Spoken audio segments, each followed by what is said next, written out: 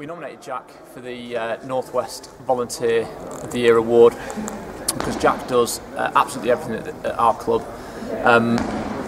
Not only does he deal with all the finance, liaise with the council, liaise with other partners, he's an official. He can be found every weekend throughout the summer, officiating on the high jump, the pole vault, at many meetings around the north.